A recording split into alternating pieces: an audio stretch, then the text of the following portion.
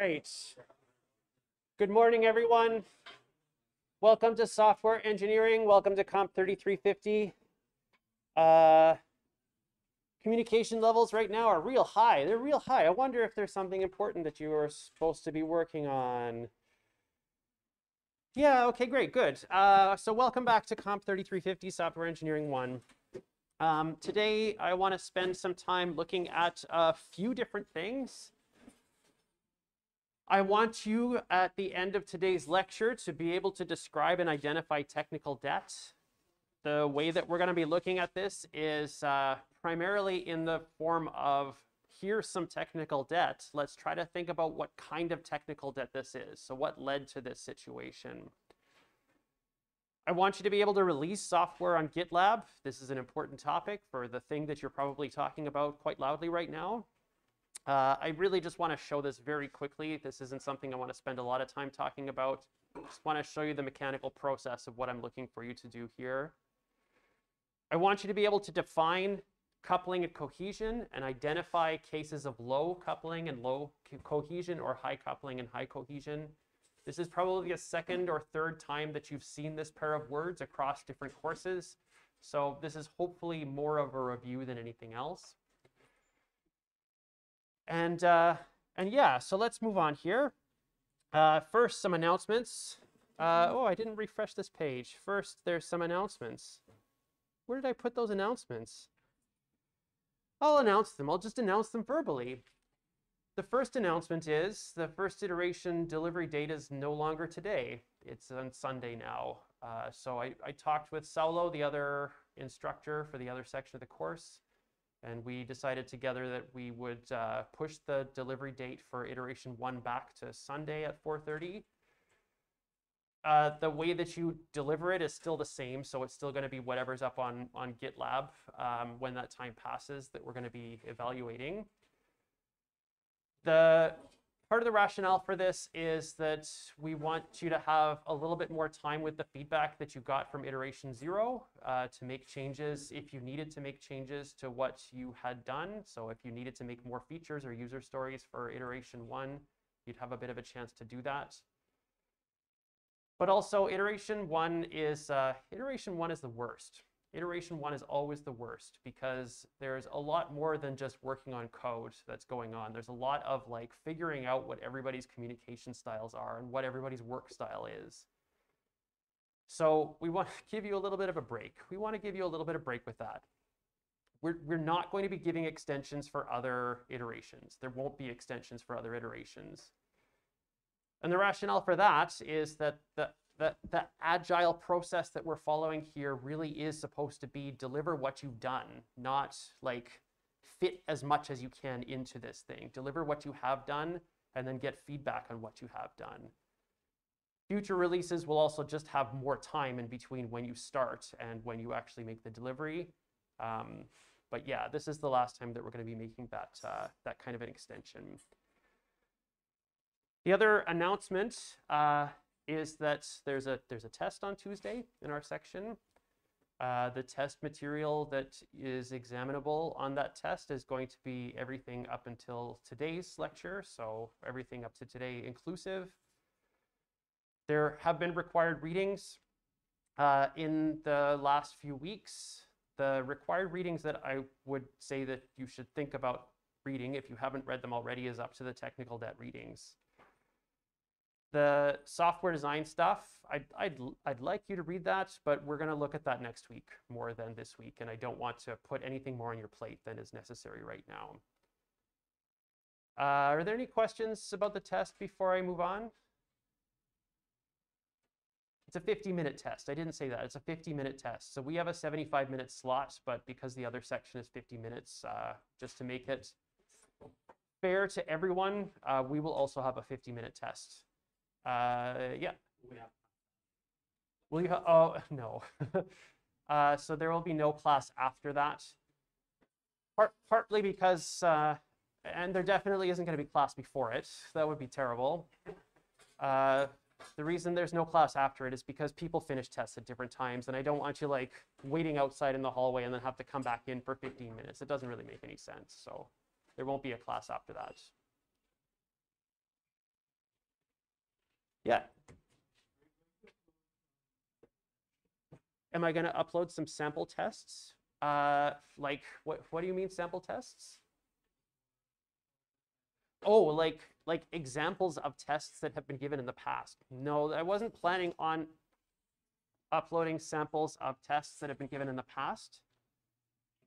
The advice that I'd probably give you in terms of thinking about what you should be preparing for is looking at the kinds of things I'm asking you to do in class. Look at the things that I'm asking you to do in class to give you a sense of what you might expect to see on a test.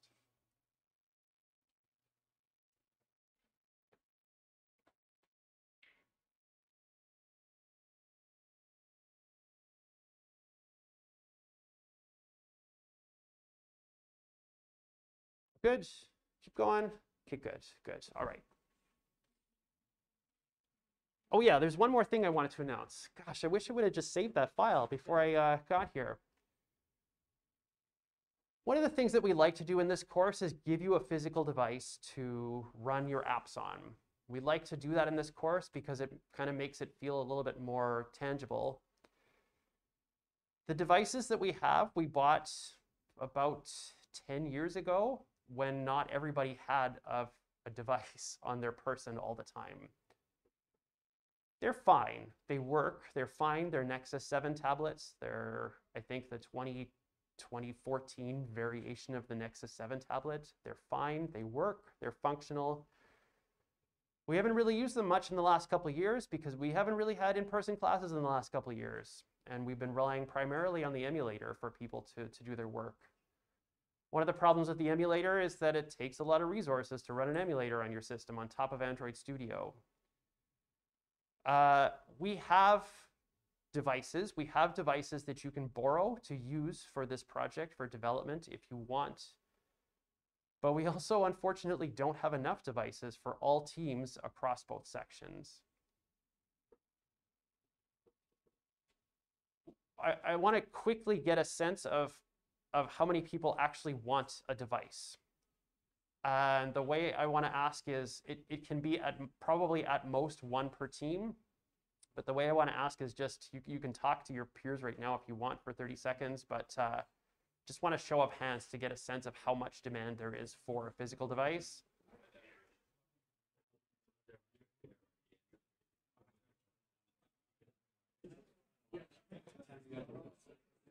Okay, just quickly put your hand up if you want a device. Okay, okay. What's probably going to happen then is that I'm going to ask you to go pick them up somewhere, but I'm going to tell you more about that next week. So not today. I need to work that out with our tech staff to figure out how to approach it. But if you do want a device, I will let you know next week how we're going to accomplish that. Okay, good. So let's move on. Let's talk about technical debt. You have all been feverishly working on an application. You've all been feverishly working on a project. You're trying to implement features. You're trying to build user stories. And there's two really broad classifications of the ways that we can approach doing this. There's the fast way, the quick way, and there's the slow way. The quick way and the slow way might look quite similar to you right now, just in terms of the pace that you're able to achieve with, something new that you've never done before. But these are two broad classifications of approaches that we can have with building a new feature. The quick but messy way is summarized as, let's just get it done now. I don't care what the code looks like. I don't really care what the code looks like, and I don't care much about what it's going to look like in terms of how do we make this thing better in the future? How do we build on it? How do we add to it? The good thing with this is that you're going to get faster delivery. You just, slam the keyboard, you get your feature done, and you don't really think much about it beyond that. The problem with it is that if you just bang this feature out without giving any kind of conscious or consideration to the design of what you're doing and how it fits into your bigger architecture, making changes to that thing and making changes to the rest of your system, depending on what part of a thing that you're doing, may make making changes to the system harder in the future. So you get a quick payoff. The feature is done. You can deliver it to your client, but you have to, like, you're going to pay something for that later in the future when you have to maybe fix it or spend more time building new features because of the design choices that you made or didn't make when you're delivering this feature. The slow way is, let's do this deliberately. Let's take a look at the design that we've got. Let's look at the architecture. Let's think about how this feature or user story fits into that code. What do we need to do? And then let's start building it. So take some time to do the design for this up front, and then start implementing it after you've spent some time. The problem with this is that you're paying that thing right now. You're paying for it immediately because you're stopping and thinking about it before you start actually writing code to build features. And that's not great. It doesn't feel great. But the benefit is you don't have to go about thinking very hard about how to make those changes later because you put that thought in at the beginning. And that's a good thing. I'm not going to show you the 3-tier architecture, but I want you to think about it.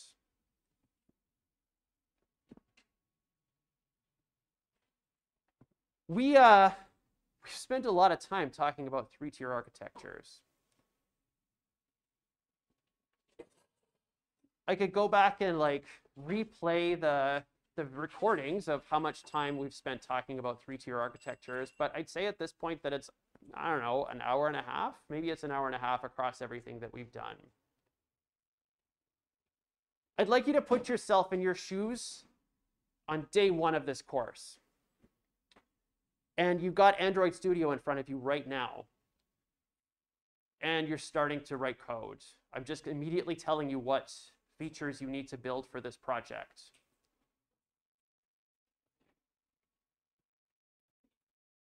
What would your code look like if I didn't give you any idea of what a 3-tier architecture is? I didn't spend the time, we all together didn't spend the time to think about that.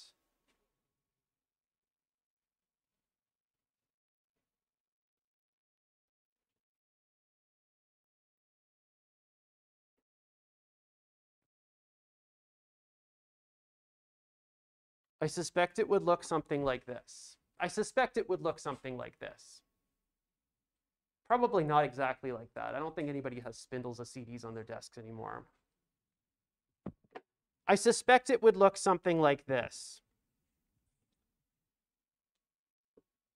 We put a lot of time, we paid a lot of time, we spent a lot of time thinking about, getting on the same page about, and talking about architectural designs so that we wouldn't get into that situation. Your code might not be like perfectly designed and separated into 3-tier architectures right now, and that's okay because you're just kind of getting started. But if I had not done anything with that, if we hadn't together thought about 3-tier architectures, it would be a mess. It would be a terrible mess. This idea of we've got this effort and time that we're putting into something and we're spending it and we're saving it later, or we have to pay it back later. This whole idea is what is kind of covered under this broad term technical debt. Technical debt is this idea that we just built something and eventually we're going to have to pay it back later, either because we are going to have interest. So do we all have credit cards? Does everybody have a credit card here? Yes? Yeah? We all know how credit cards work. You don't pay the bill, you have to pay interest on the bill. Okay, good. The general sense with technical debt is that we're borrowing time and we're having to pay back time and effort as we're going on with it. Martin Fowler is a really popular big name in software development and software engineering. You'll see his name Throughout this course, you'll see his name in industry when you get into industry and you start reading books and stuff, and talking to people. Martin Fowler came up with this idea of this technical debt quadrant. And what Martin is saying is that there's technical debt. There is technical debt and there is no technical debt. But when there is technical debt, there are different kinds of technical debt. There's different ways to think about technical debt. I'm going to pop this open in a new tab and I'm going to make it bigger so we can all read it. Don't need to save it. I already have this.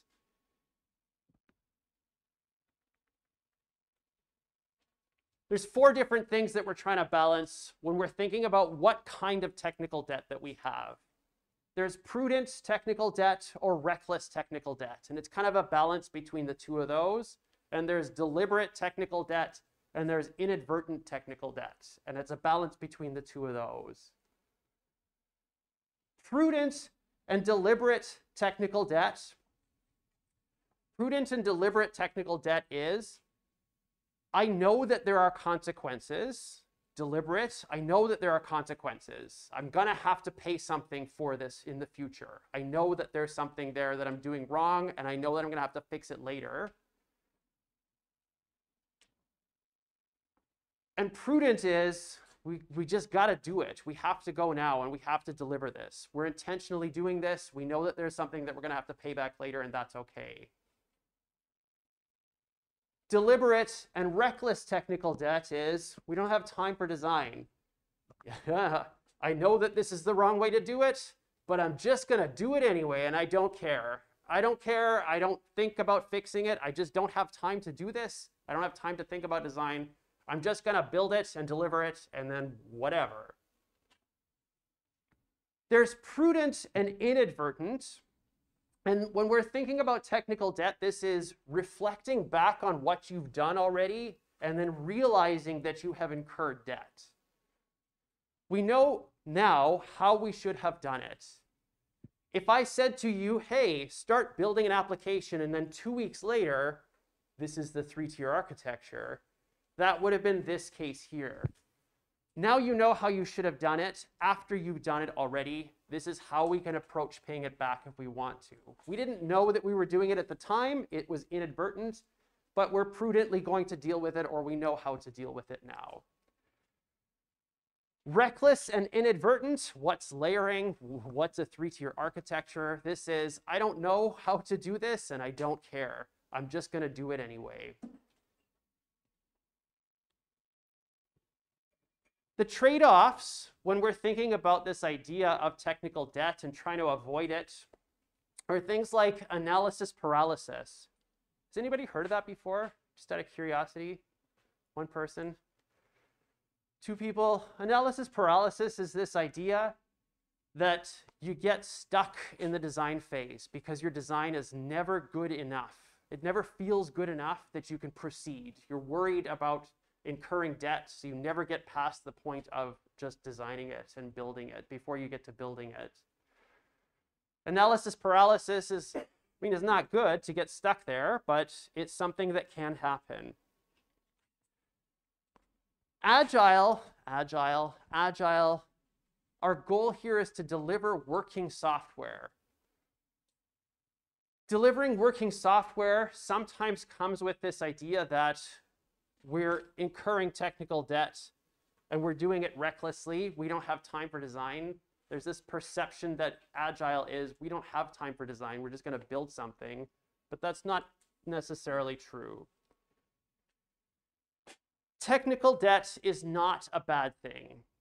Debt feels bad. Just, the idea of having debt feels bad. But technical debt is not bad in the same sense that credit card debt is not bad. We use credit cards all the time. We use credit cards all the time now to pay for stuff because it's convenient. We're not paying for it right now, but that's okay. It's okay not to pay for something as you're doing it. It's okay not to pay for something immediately as you're doing it.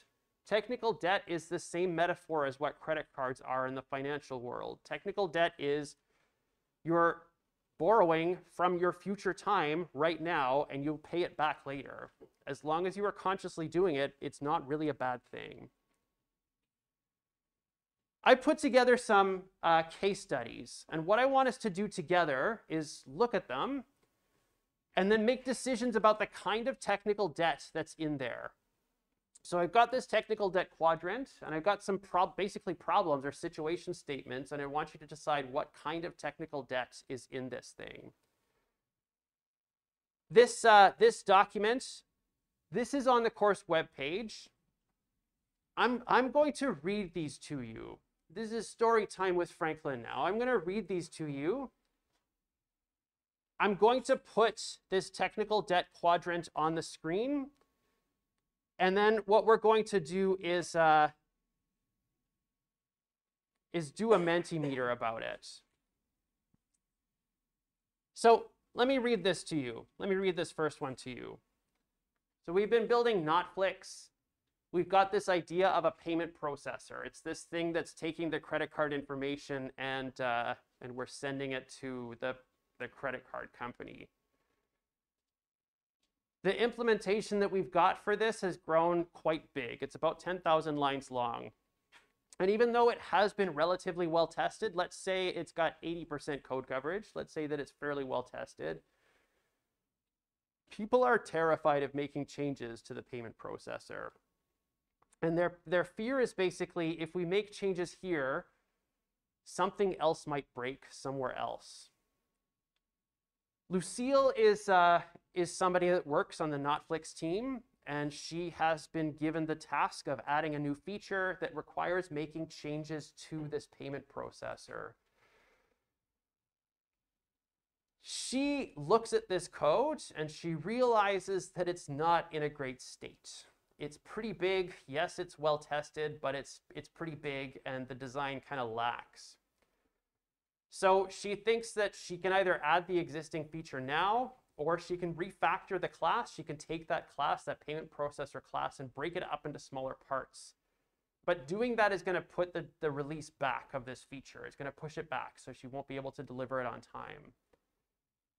Lucille talks to her manager, and both of them basically come to an agreement that she should add the feature to the existing class now.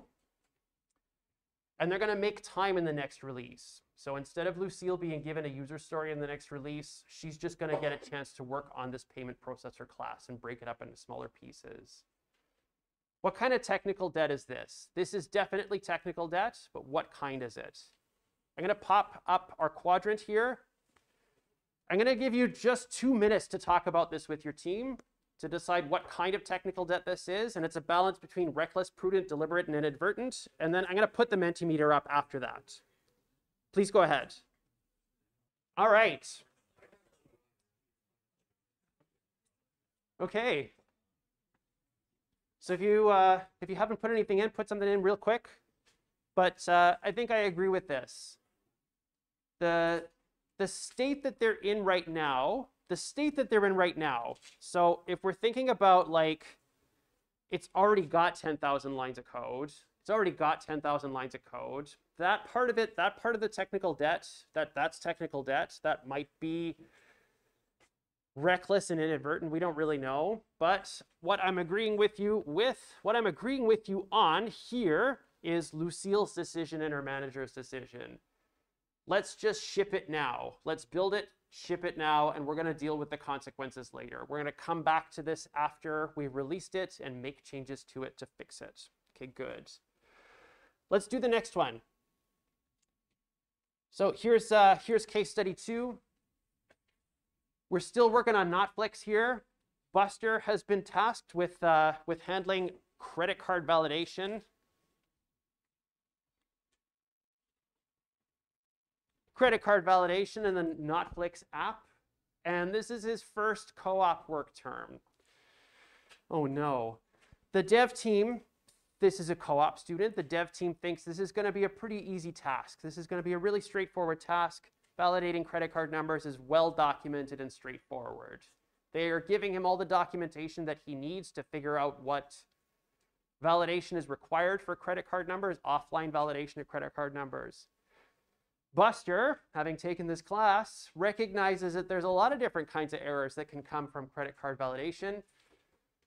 And what he's done is he has implemented a credit card validation mechanism that has a deeply nested hierarchy of classes that represent all of the different kinds of errors that can happen with credit card inputs. So there's 6 to 7 levels.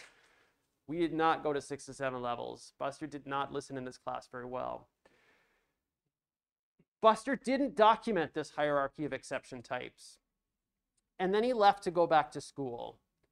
And now the dev team needs to add a new kind of revocation to credit card numbers. So there's some kind of like Neo Financial or something, we'll say. They're popular these days.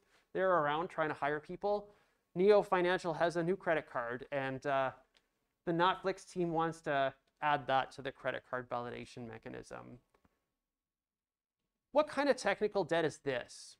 So I'm going to do the same thing. I'm going to put that quadrant up for 1 minute, and then I'll pop open the slide on Mentimeter. Yeah, I fully agree with you. Fully agree with you. I believe that this is reckless and inadvertent. Buster doesn't know. This is his first co-op work term. He doesn't really know. He's trying to apply the things that he's learned in class. Don't get me wrong. They're good things to apply. They are good things to apply. But maybe this doesn't actually resonate with the way that the dev team is doing validation in other places. Maybe this doesn't work the same way, and maybe Buster hasn't spent time doing that. Is it reckless? We don't really have enough information in this situation to know, but we can assume that Buster hasn't actually talked to anybody about this. Buster didn't talk to anybody about it. He didn't document it, and the dev team's trying to do something with it, and they don't know what it is. They don't know what it looks like because they're trying to find the documentation, and they can't. So Buster didn't know what to do, and he just went ahead and did it anyway. And that's technical debt. That's a good case of technical debt here because somebody is going to have to pay it back, and that somebody here is the dev team as they're trying to add a new type of credit card to the system. Let's take a look at one last little case study here. So our last character here is Tobias, and Tobias has been asked to build an Android app for Netflix. So it's been primarily a web-based interface up until this point, and now Tobias has to start working on building an Android app for it. This is the first time that Tobias has built an Android application. He starts on building the app. He spends some time thinking about common architectures that are used for Android applications and then decides to use a 3-tier architecture. When he's writing the logic layer, so the thing that's in the middle, he starts to include many Android-specific packages and classes because he's not really sure how to pass data and errors between activities in an Android application. So what I mean by this is quite literally, you've got these different activity classes for different screens. He doesn't know how to send information between those things and errors between those things. So he starts to try and merge it into the logic layer. Management decides that they want to have a desktop application. The web browser, it's fine, but they want to use a desktop app to get more performance or something. I don't know. They've got their reasons why they want to do it. And since Tobias has written the app in Java, he hasn't moved into the 21st century and started writing stuff in Kotlin. They decide that it shouldn't be too hard to build a desktop application because they can just use Java UI libraries that are built into the JDK. The problem now is that Tobias realizes that the tight coupling, so mixing together the logic layer and the Android implementation, so mixing them together so they depend on each other, is going to make adding this new user interface difficult. What kind of technical debt is this? I'll do the same thing. I'll put up the quadrant, and then I'll move to Mentimeter after about a minute.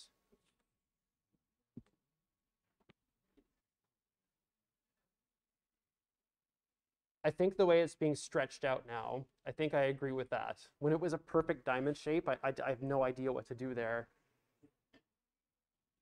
This, to me, Tobias's situation, is prudent and I think inadvertent.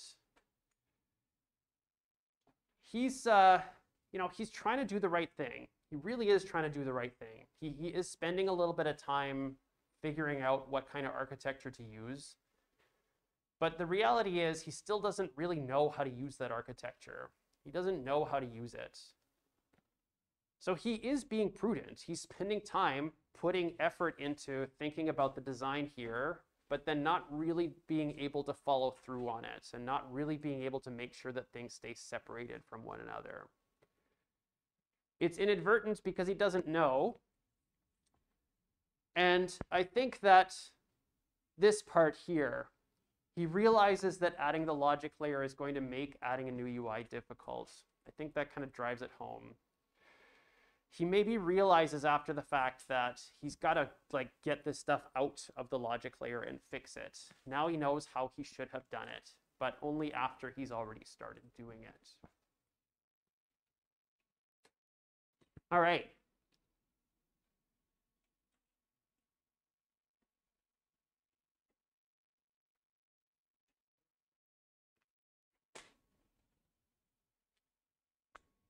We're okay with technical debt? Good, good, good, good. Technical debt is, technical debt's done. Let's stop talking about technical debt. Let's talk about releasing code. I don't want to dwell on this. I really don't want to dwell on this. That went way longer than I thought it was. There's a bunch of mechanisms for releasing software. So there's physical media. This is less common now, but you can still actually buy, you can buy a USB drive, Microsoft USB drive that has Windows on it, which I was surprised to find out, but you can buy it. But more commonly now it's digital distribution. So things like putting your app in the app or the Play Store, or putting it up on something like Steam, building your own website and then putting installers on that website, and open source releases on GitHub or GitLab. And we're going to spend some time thinking about releasing code on GitLab because that's what you're using and that's what we're going to be doing in this course. Step 0 is before you actually start releasing any code, you kind of have to get everyone on your team to agree that the release is actually ready, to make sure that we're all yes, this is a releasable piece of work, let's do it. Once you have come to that decision, then you have to tag the revision that you're planning to release.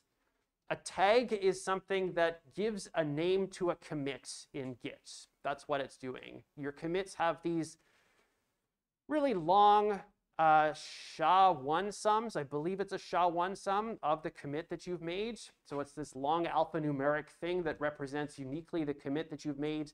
A tag gives you the ability to put some human readable reference onto a specific commit. So to say this is iteration 1 or release 1 or version 1 or whatever. Then in GitLab, you can create a new release using the tag that you have created.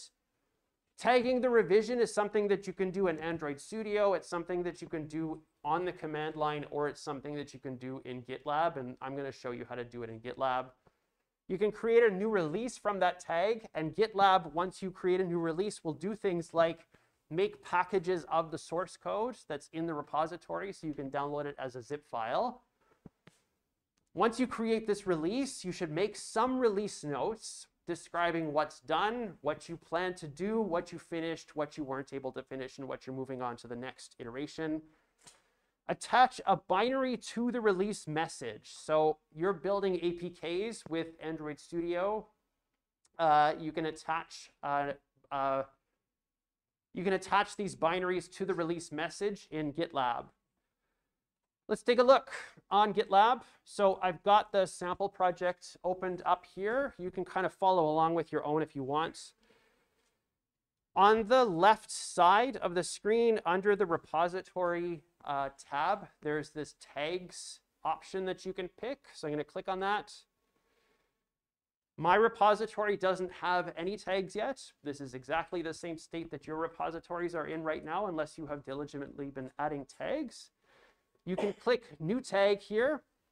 And then what the tag name is some kind of human readable something, some kind of human readable identifier that says this is what this thing is. So I'm going to call this iteration 1. You can't put spaces in this. You can't have spaces, so I'm using hyphens instead of spaces, but it can be alphanumeric. I don't think you can put special characters in it. It's got to be something that you can write in a command on the command line. So I'm saying iteration 1. There's options here that say to use an existing branch name tag or commit SHA. The branch name is whatever the latest revision is on this branch. So you're going to have a bunch of branches. You can just pick a branch and make a release from that, or you can copy and paste the commit ID into this dropdown, and it will let you pick that as a revision to tag. I'm going to pick the main branch. And I'm going to make a release message. So this is what I did this time. The first thing, 1, 2, 3. OK, great, excellent. And then I'm going to click Create Tag. Now I've got a tag. I can check this out on the command line. So I can clone a repository and I can check out that specific tag without having to know what the iteration, or without having to know what the commit ID is. I don't have to know what this string is. After we do this, then we can make a release.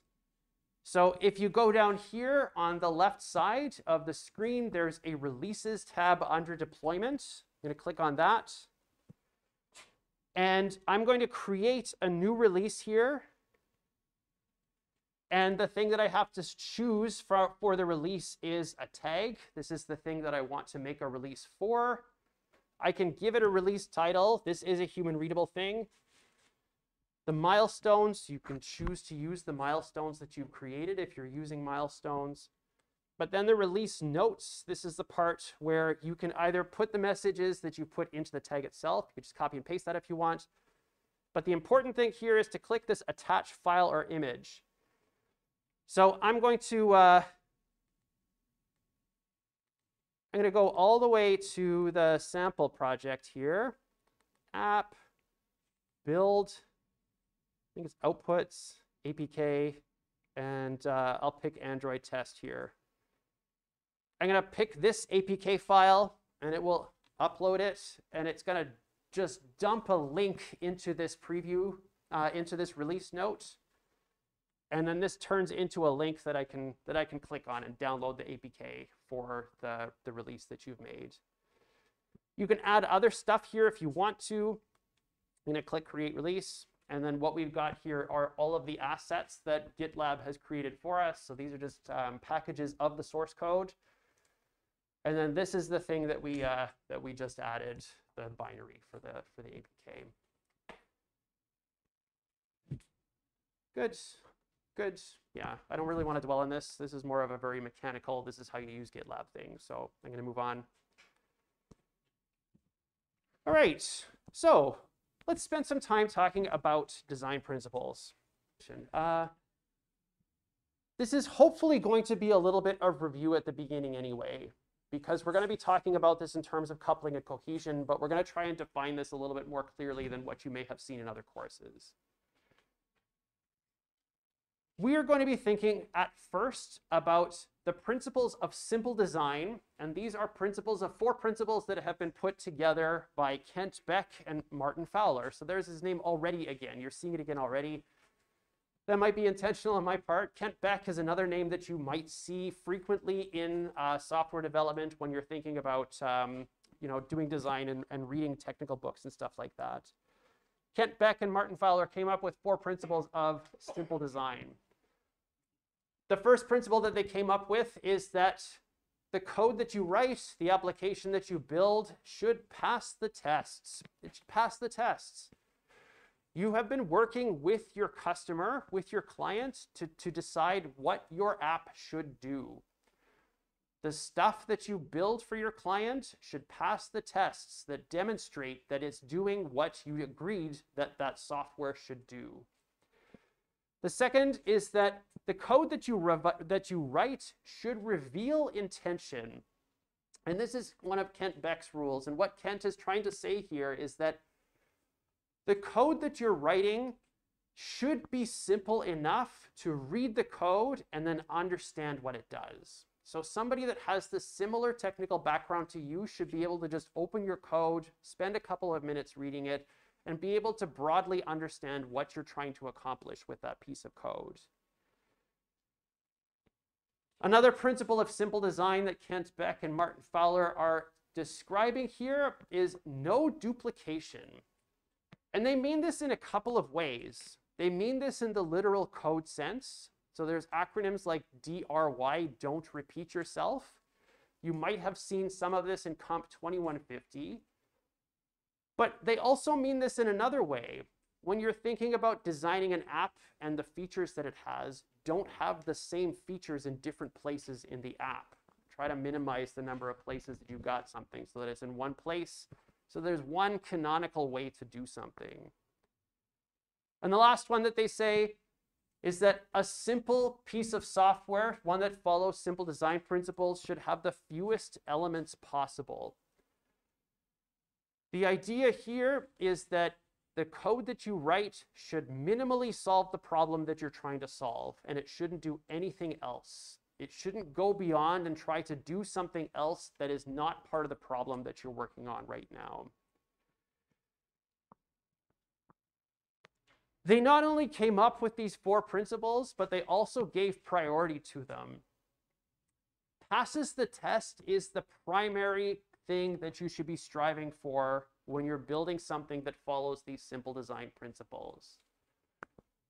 Passes the tests, again, you've worked with your client to decide what this software should do. Demonstrate that it's doing what it's supposed to do. That is the most important thing that Kent Beck and Martin Fowler are thinking about in terms of simple design.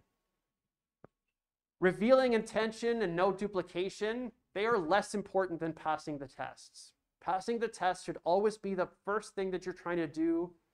Reducing duplication and writing code that tells you what it's supposed to do should be secondary. And fewest elements, while it's important, is the least important of these principles to concern yourself with when you're thinking about building software.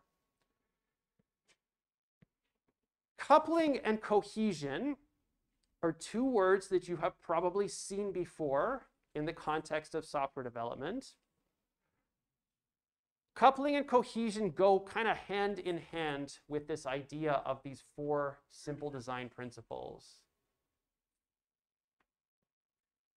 Coupling and cohesion formally are measurements of relationship between units and within units. I'm not really specifying what units is here, but coupling is the measurement of relationship between units. Cohesion is the measurement of relationship within a single unit. And these software design rules and principles are really affecting coupling and cohesion. We're going to be spending more time next week looking at other software design principles. But even these minimal simple design rules are kind of making effects to the way that you have coupling and cohesion in your code. Coupling is this measurement of dependencies between components. We've got this three-tier architecture. And the goal with the 3-tier architecture is that we have a presentation layer, and this is our Android-specific section. This is where everything Android is supposed to go. We've got a logic layer in the middle that fits between the presentation layer and the persistence layer.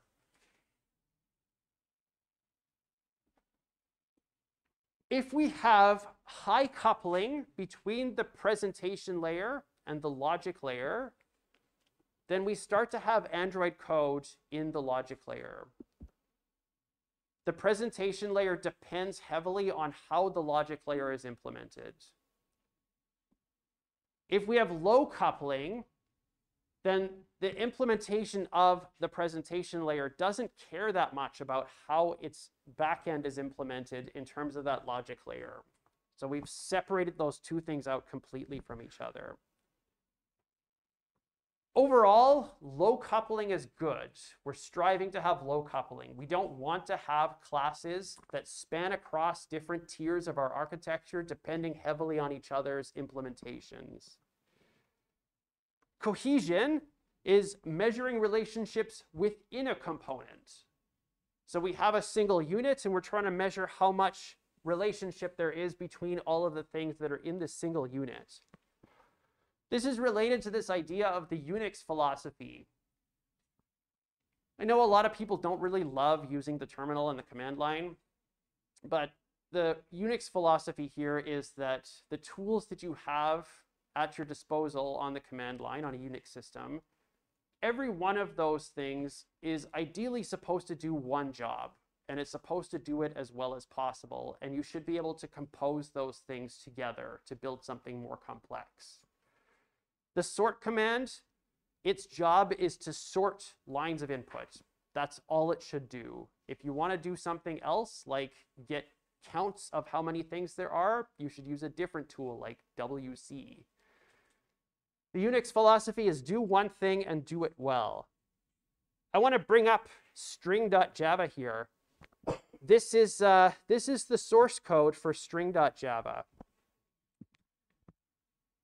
When we're looking through string.java, this is terrible because it's not even syntax highlighted. I'm sorry, I apologize. When we're looking through this, if we were to look at all of the different methods and all of the different properties that are in this class, they're all entirely related to strings, which kind of makes sense. They all have to do with managing that right there. All of the methods that are inside of string.java are all related to working with this byte array of characters. The string class within Java doesn't really know how to parse numbers. So think back to using integer.parseInt. You had to use that, right? Yeah, you had to use that. Sometimes I forget like whether you use scanner more or less, and then when things fell off in 10.10, you had to use integer.parseInt. The string class here, string.java, it does not have anything to do with parsing numbers. It doesn't have anything to do with parsing dates. Other classes have that responsibility, and they can create instances of this string class. But the string class itself doesn't do anything that's not related to just managing this array of bytes that happens to be contained within this class. The string class is a highly cohesive piece of code. Everything that's in here is related to managing this array of bytes and characters. Having high cohesion, this is good. This is something that we are striving for. We want to make sure that we've got an implementation of something that is highly cohesive and it does what it says it does internally, and it doesn't do much else than that. I'd like to now look at a few different examples, and I want you and your team to decide whether or not this has high or low coupling and cohesion. The structure of this is it's going to be identical to what we were just doing with technical debt, except we're only measuring two things here, coupling and cohesion, and we're trying to decide whether it's high or whether it's low. So I'm going to show you some pictures, and I'm going to show you some code samples. I'm going to give you a minute to talk with your team, and then I'll pop open a Mentimeter and we can decide what this is. Here is the first picture.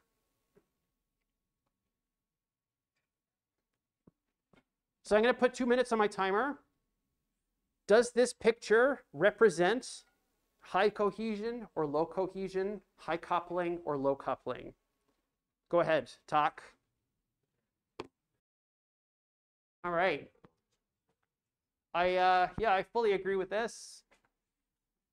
This is very low coupling and it has very high cohesion. I'd say that this is true in a couple of different ways. I'm going to put this bigger picture up here again. This is a highly cohesive thing. It's a highly cohesive thing. This big block in the middle here is good for pushing pixels around and doing matrix multiplication. It's good for doing that. It's highly cohesive because this doesn't really do anything with sound. This doesn't really do anything with like persistence.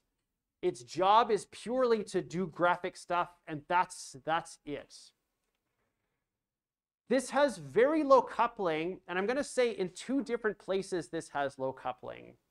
This has low coupling in this sense of the place that we talked about before, The display that we plug into this doesn't have to know anything about how this is implemented. It's just expecting that signal to come out. So there's low coupling between the device that you're attaching to it on one side, and there's low coupling between the device that you're attaching on one side and the implementation inside of this thing. It doesn't care whether we've got an AMD or an NVIDIA GPU. It just works. There's also low coupling in another part that we didn't really talk about here. There's low coupling here because this is just a PCI Express device. We can just plug it into that slot. The actual implementation of what's on the other side of that bus, we don't really care that much about. There is one place where there is high coupling, and it's kind of outside of this picture. The place where there is high coupling between this device and something else is in the display driver. The display driver has to be tightly coupled to this specific implementation of a card. If you go to NVIDIA's website, you get these drop downs that are like, pick the generation that you have, and then pick the specific card that you have, and then it tries to give you the correct kind of driver for the card that you've got. And the same is true on the NVIDIA website. You have to download a very specific driver to drive this specific GPU at the best performance it can go. We could also argue that there is somewhat low coupling with like the default drivers that come with the operating system. Windows can drive this thing because it looks like a display device, and that's it. If we want it to work the best that it can, though, we have to get something that's tightly coupled with that actual implementation. We're good? That's good? Good. Here's the next thing. Same deal. I'm going to put 2 minutes on my timer. You got 1 minute to talk, and then I will pop up the Mentimeter. An adult. Coupling and cohesion. There's a bunch of different parts to this. So where you interpret it kind of depends on what your decision is here about what its coupling is and what its cohesion is. This part right here, and this here and this here, I'd say are pretty tightly coupled together. I'd say they're pretty tightly coupled together, partly because I know a little bit about how the hardware works in this case. And the way that the hardware works in this case is that when you're pushing buttons on the controller, the controller itself is just a bunch of dumb switches. So it's just making connections or not making connections. There's not much logic going on inside the controller itself. Inside the machine, there's a buffer of like what buttons you've pushed. So it's keeping track of that inside the machine. That's very tightly coupled. Yes, you can buy like third-party Mad Catz controllers or something like that, but it's tightly coupled to the machine itself. The other part is here. This is very tight coupling. You've got cartridges that plug into this slot. They are designed for this system. They have code that runs on this system, and it doesn't run on any other system. It is very tightly coupled there. There's ports here. It's hard to see, I know, but there's a red one and a yellow one. This is like video and audio. Similar to the first example here, where we've got the video output ports, there's not tight coupling there. You can plug this Nintendo system into any TV that has those kinds of ports, and it will just work. It doesn't matter what brand it is. The TV doesn't know that there's a Nintendo on the other side. It's just playing the picture that the Nintendo is spitting out on the other side. I'd say that this is a highly cohesive device in all parts. This is a highly cohesive device. Yeah, it does video and audio, but it's all for one purpose. You plug the cartridge in, and it plays the game. And that's the high cohesion here, is that everything is related, and it's there for the purpose of playing a game and nothing else. The controller, I'd say itself, is also kind of highly cohesive. This is the full complement of buttons that you have to have for this device, so that controller itself is highly cohesive. Okay, I'm going to move to things that are less abstract now. I'm going to start showing you some code, and I'm asking the same question. High cohesion, low cohesion, high coupling, low coupling. Here's the example. I'm going to put 1 minute on my timer for you to read this. Talk about it with your team, and then I'll switch to Mentimeter. Okay. So this code here, I'm going to say that this code has fairly tight coupling to Android, but it has low coupling to the rest of the system. So tight coupling to Android, I have to think about this in two ways. This is an Android class. It's very tightly coupled to Android's implementation. For our logic layer, this has very low coupling. It doesn't know or care about what the logic layer does. It doesn't need to know. It shouldn't know what the logic layer is doing. So it's got low coupling to our logic layer. At first glance, I would say that this has also pretty high cohesion. I would say that. But I'm going to pull back from that.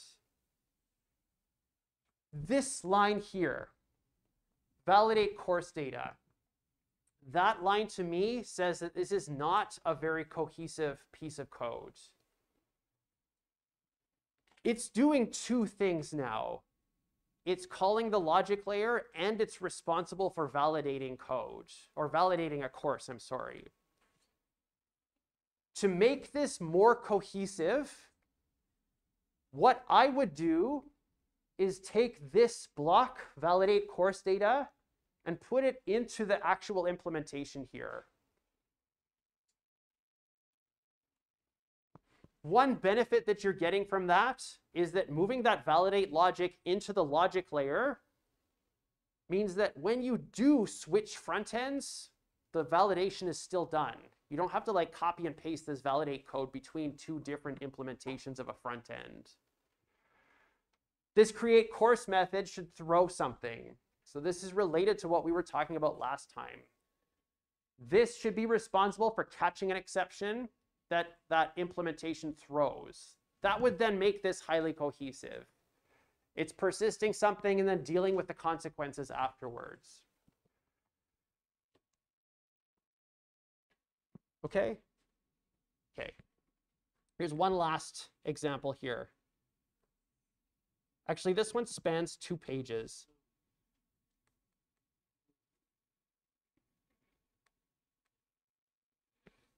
Okay, so I'm putting 1 minute on my timer for discussion.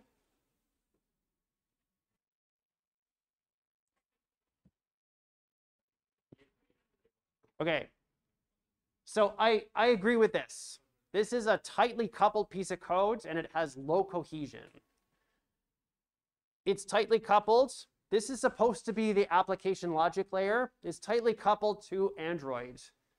We're sending stuff back to the activity that called us using Android-specific classes, these parsable classes, to send data between layers. This is tightly coupled with the Android implementation because a Java Swing implementation doesn't need any of this. It doesn't do any of this stuff. If we were to make changes to this to try and have a Java UI, we'd have to go about changing all of this to do that. This has low cohesion because it's doing all this other junk. It's doing all this other crap that has to do with Android stuff that really has nothing to do with persisting courses to our persistence layer. So this is tightly coupled and it has low cohesion. So I would agree with your assessment here. All right. Skip past those. All right, good. Great timing on my part today. Great job, me. Yeah, okay, good. You should now be able to describe and identify technical debt. You should be able to say, yeah, this is technical debt. This is the kind of technical debt it is based on the quadrant that Martin Fowler is describing in the tech debt quadrant. You should be able to release software on GitLab. You should be able to continue defining coupling and cohesion and decide whether specific examples have high or low coupling and cohesion.